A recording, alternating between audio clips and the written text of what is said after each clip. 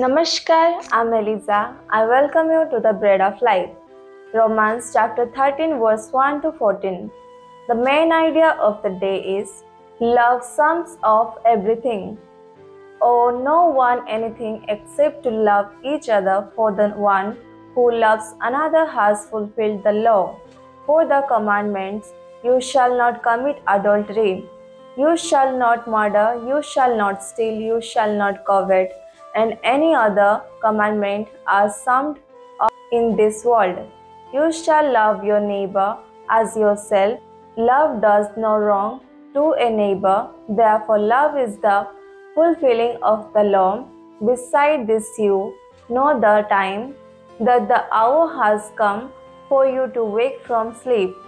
For salvation is nearer to us now than when we first believed. The night is far gone, the day is at hand. So then let us cast off the works of darkness and put on the armor of light. Let us walk properly as in the daytime, sexual immorality and sensuality, not in quarreling and jealousy. Let's understand the word of God. God gave the law to the Israelites so they could live as His people. You shall love your neighbor as yourself.